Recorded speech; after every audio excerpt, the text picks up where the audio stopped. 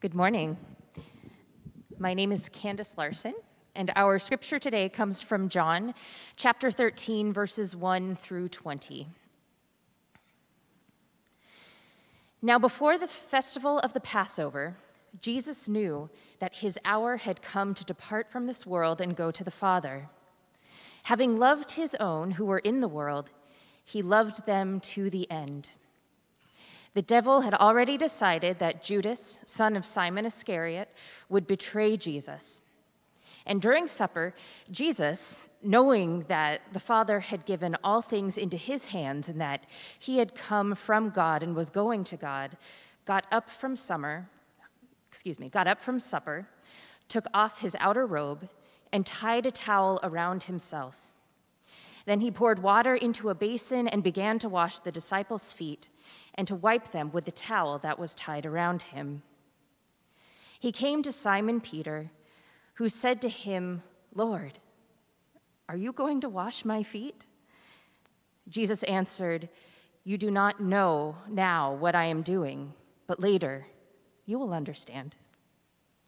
Peter said to him, "You will never wash my feet." Jesus answered, "Unless I wash you, you have no share with me." Simon Peter said to him, "Lord, not my feet only, but also my hands and my head." Jesus said to him, "One who has bathed does not need to wash, except for the feet, but is entirely clean. And you are clean, though not all of you," for he knew who was to betray him. For this reason, he said, "Not all of you are clean." After he had washed their feet, had put on his robe, and had reclined again, he said to them, "Do you know what I have done to you? You call me teacher and Lord, and you are right, for that is what I am. So if I, your Lord and teacher, have washed your feet, you also ought to wash one another's feet. For I have set you an example, that you also should do as I have done to you. Very truly, I tell you, slaves are not greater than their master, nor are messengers greater than the one who sent them. If you know these things, you are blessed if you do them. I am not speaking of all of you.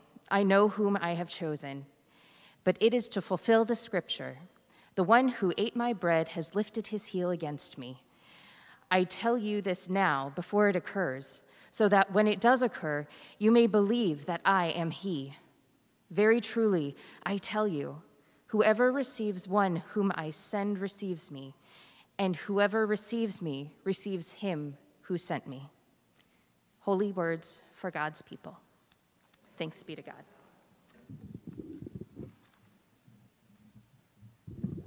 Thank you, Candace. This morning, we have the privilege to welcome Reverend Ashley Skinner Creek.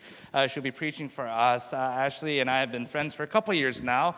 She has been a great person to bounce ideas off of with her heart for the church, the heart for youth and young people, and the ways in which she encourages each of us to live out our calls in our various communities. I'm excited for her. Her official title is Associate Director of Graduate Programs at Seattle Pacific Seminary.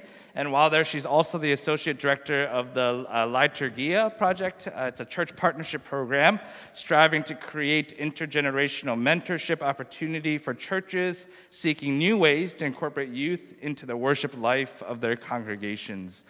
She's a provisional elder in the United Methodist Church on her journey towards ordination in 2 years, we expect, and we're encouraging her on that journey as well. I'm excited for all that she will bring to us. So we're going to pray, and then we'll go to our promo video, and then the next voice you'll hear will be that of Reverend Ashley. Let's pray together. God, open up our hearts and our minds and our ears to receive all that you have in store. Bless the words that have been prepared. Bless Ashley as she delivers them, and allow your spirit to be the one that exudes from her to all of us and into the world. It is in Christ's holy name that we pray. Amen.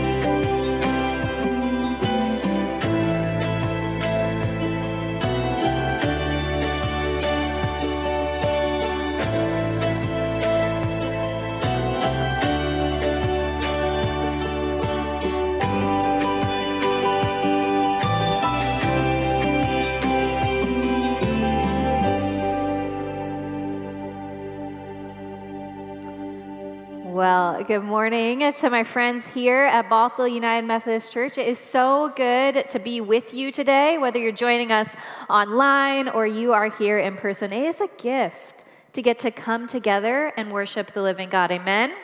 Amen. Yeah. So I love that, tagline, becoming Christ in the community. One of the things I really want to talk to you all about today is this idea of community, and not just becoming Christ in the community, but our own internal longings for community and connection that is centered on Christ. And so I want to start today with a story. And this is a story that for me feels pretty close to home. So for this story, we have to turn back the clock to 2019, ages ago. It's actually not that long ago, but I don't know about you, but for me, the pandemic has done some really weird things with time. 2019 simultaneously seems like a decade ago, and it also seems like just yesterday. But mostly it feels like a really, really long time ago. So 2019, there's this couple, they're in their 20s. They make a decision that they're going to move from the suburban town that they've been living in to the city. They had some friends living there. We're kind of looking to be around some more younger folks their age. We're trying out a new way of living that had less of a commute. And we're exploring new vocational opportunities. So it was time for a change. So December 2019, they signed a lease for a small apartment in Seattle, and they move New Year's Day 2020. And the first couple months of the year are great. They're getting to know some people their age, starting to think about trying to find a new church, maybe a church that has some young families. And then March 2020 hit. And it was the beginning of stay-at-home orders and school being canceled and school going remote, restaurants shutting down, kind of still walking around outside, but really making sure you're staying far away from people while you're doing so, masks, church online, not seeing friends in person, and the very reasonable and rational fear of getting sick and losing loved ones loomed. So over the next couple years, this couple experienced a few things. First, they moved to the city to change commute, and all of a sudden they're working from home. And a lot of their friends moved out of the city because that change of working from home meant that you didn't have to go into the office. And so you could move to different communities and different places. And then there was finding a church, which was exceedingly difficult. Because how are you supposed to get to really know a community when you are watching online? And I think churches have gotten so much better than this in the last 2 years. I know a lot of people are joining online today, but at first it was sort of just play this video in your living room and see you next week. And it wasn't like being a part of a community at a time when this couple really needed community. And then churches began to open and new questions arose. Will this church have good pandemic guidelines? Is it safe enough to go to a barbecue? How am I supposed to get plugged in? How am I supposed to meet new people? Many of us, we haven't found answers to these questions, and so we're still feeling lonely. I think that many of us are desirous for devoted and intimate and enjoyable community and connection, but it's hard to know where to start, and it's hard to know how to find the community we long for. If you didn't figure it out, this couple is my husband and I. But it's not just our story. It's the story of hundreds of thousands of people in the year 2022 who have experienced massive shifts in their way of living and are trying to figure out new ways of being community. I think that so many of us are still trying to figure out what to do with this loneliness that we developed because so much has changed and we've had to do so much on our own for so long. So now, here we are. We're trying to seek out connection and community, seek out new ways of being community together, but it's difficult. I've been in conversation after conversation with people who say things like, I just don't know where to find community. Or even people who are in churches saying, I'm not sure how to get plugged in at my church. Even people who've been going somewhere for 20 years who are saying, I don't know how to get back involved like the way I used to be. So I love this story that we read today from John's Gospel because it is a beautiful picture of intimate community. Not perfect community, but intimate community. And it's a picture of community that challenges me to reconsider what I'm searching for, what I'm longing for when I say, I want community. When my husband and I have talked about what we are missing, what we're seeking, what we wish for or long for in terms of community, it's easy to think of a group of friends who are like us in some way. And this group of friends, they would do fun things together, they would laugh together, play games, worship together, the people you could call up and just say, want to do something, want to go on vacation. And I think we have this ethereal dream of perfect community that sometimes makes us miss opportunities for true and intimate community that are right in front of us. So I am making an assumption today that I'm not the only one who feels this way. And even if you don't feel this way right now, we've all experienced times in our lives where we've felt lonely, where we're looking for community. And if that's true, then I want us to look at this story which we often hear during Holy Week, in a new way today. Let us look together for what we learn about how to seek out and live in community as God's people together. Let's explore what Christian community looks like. To do this, we're going to do two things. The first is that we're going to examine Jesus' particular actions in this story. And then we're going to zoom out a little bit more, and we're going to get a broader vision of what this community at this table looks like. So the most famous part of this story is where it begins, with Jesus washing the disciples' feet. We know this story well, right? We guessed it at the children's moment.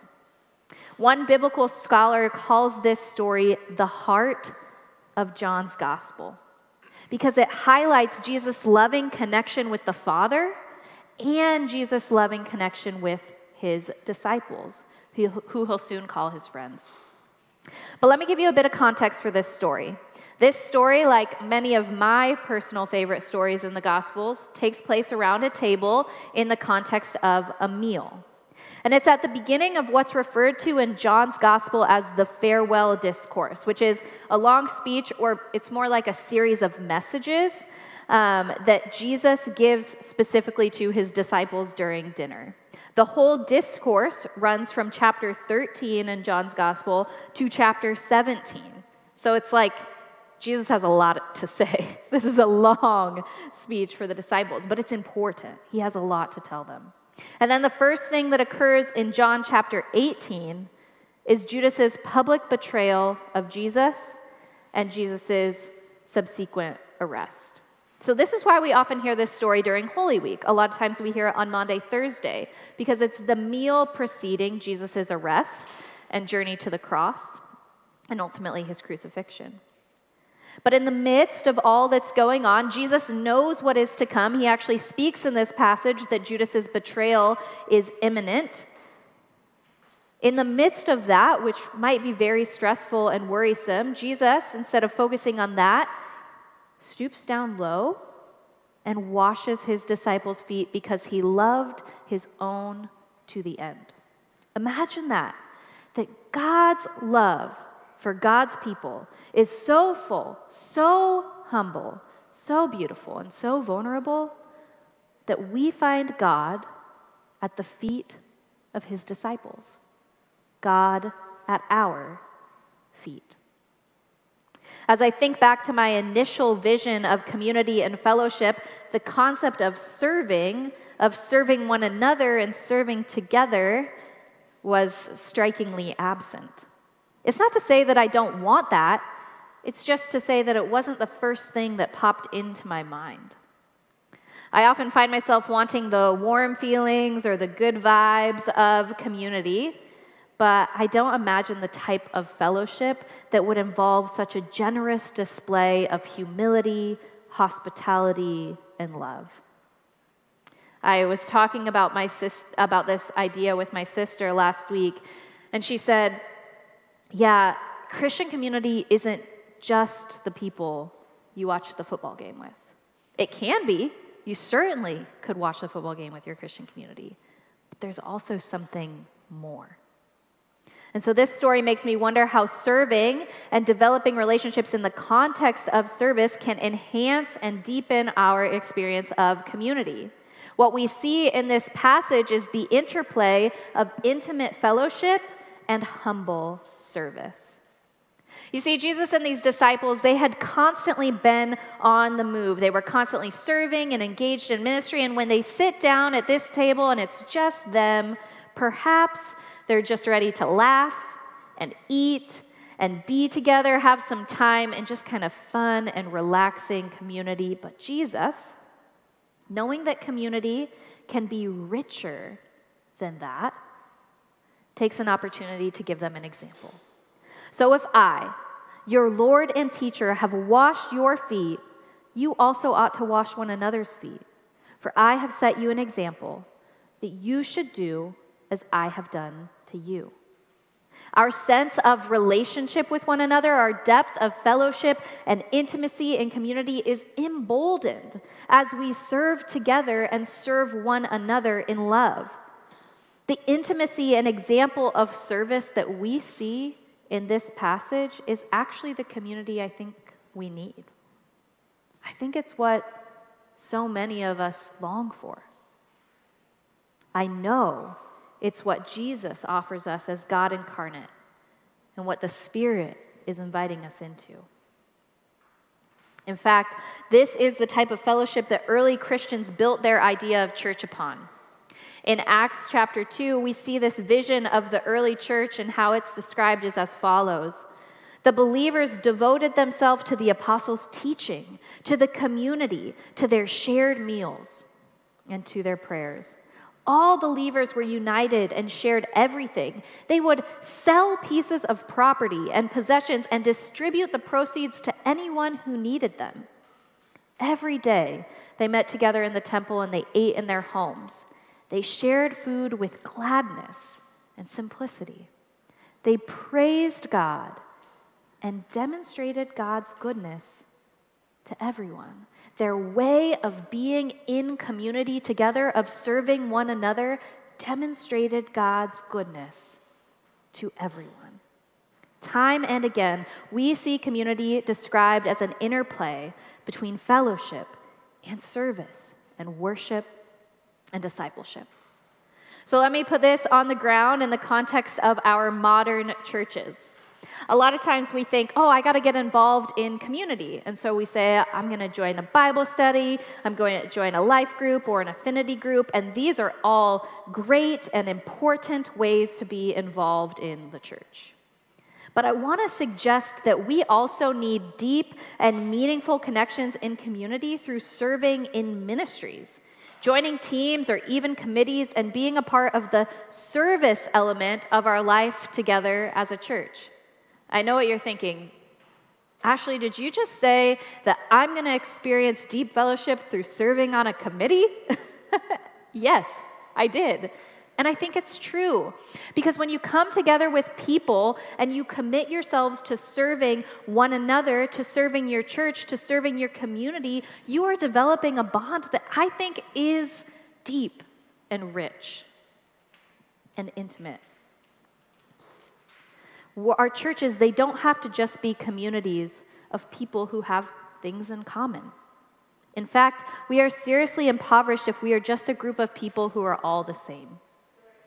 But when we come together with people who have different needs, people from different generations and different socioeconomic classes and different racial identities, then we can be a community of foot washers, responding to the needs of others.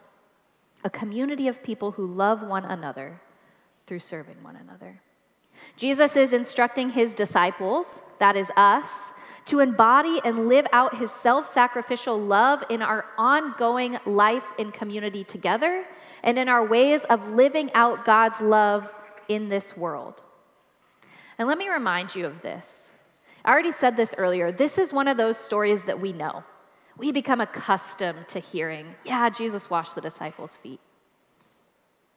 But this way of being in community that's centered around mutual love and hospitality and a compassionate desire to serve one another, it's radical. It's not the way that we normally would think of being in community. This way of Jesus, this way of God's love, it is gracious and compassionate, vulnerable and humble. And it's different often than the way of the world around us. It is the love that Jesus shows for each person in this world, for you and for me. And it is the love that we are called to show one another. So friends, let me ask you this. As you search for and long for community, are you also seeking out places to serve and love your neighbor? And not just your neighbor, but your brothers and sisters and friends in Christ? And are you open to the humble love of your siblings in Christ that would allow you to be served as well? Perhaps allowing ourselves to receive the humble service of others, allowing our own feet to be washed, that might be the part that is more difficult than being the ones who serve. As we zoom out and take a look around the table, we see Peter kind of always comes to the front of some of these stories. And this is his response to Jesus. Lord, are you going to wash my feet? Followed by, you will never wash my feet. It is difficult being a community of foot washers because it means that sometimes we're washing feet and sometimes we're allowing our own feet to be washed. We are making ourselves vulnerable enough that we might receive the service of others. And I'm with Peter here. I don't really know that I want anyone, much less Jesus or a spiritual elder, washing my feet. It's too weird, too intimate, too vulnerable. And I mean that literally, because even though I have shoes and socks and walk on carpets, my feet sometimes still do smell, so I don't know if I want anyone washing them. But I also mean it metaphorically or figuratively. It is difficult to cry out to God when I am struggling. And sometimes it's even harder to be honest with fellow Christians when I'm struggling or when I have a need. Stanley Hauerwas, he preached a Maundy Thursday sermon about this scene from John's Gospel, and he focuses specifically on the vulnerability that's required to allow your feet to be washed. This is what he says.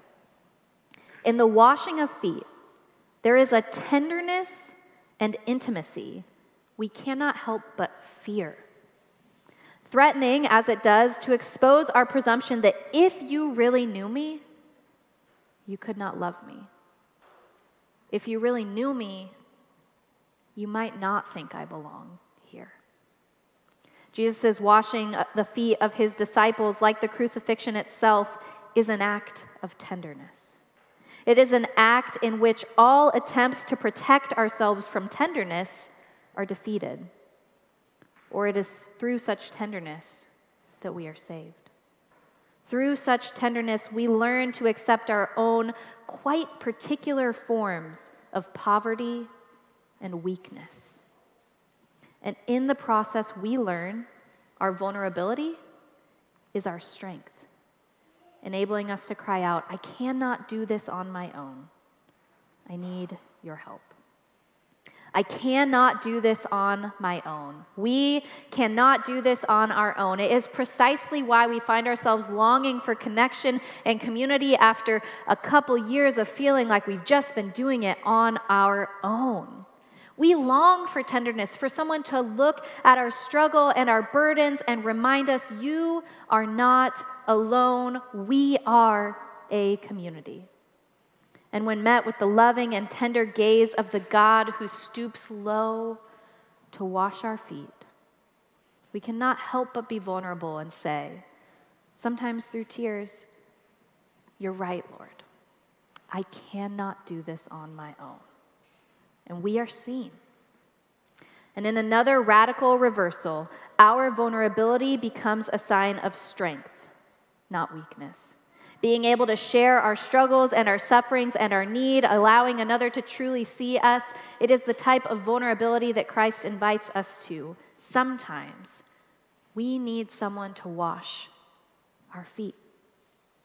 The community we see at this dinner table, it's a complex community. It's imperfect. Around this table, you've got Peter. He'll deny Jesus 3 times within 48 hours. And Jesus stoops down at Peter's feet, knowing that he would soon deny him, and he sees him, and he loves him, and he shows him tenderness, and he washes his feet. You've got Judas. He will soon betray Jesus and walk away from this community. And Jesus stoops low at Judas's feet, and he sees him, and he loves him, and he shows him tenderness, and he washes his feet. And you've got a whole slew of other people with burdens and baggage and struggles and difficulty, and Jesus sees each one of them and loves them, shows them tenderness, and washes their feet. For all that I've said about what community looks like in this passage, I want to make sure you know that Christian community will always be imperfect, just like the imperfections of those sitting at this table. And it's tempting to wait for and long for our idea of perfect community. Then I'll be vulnerable. Then I will serve. Then I will show up. But transformation and intimacy all take place in the context of an imperfect community of Christ followers, just like you and me.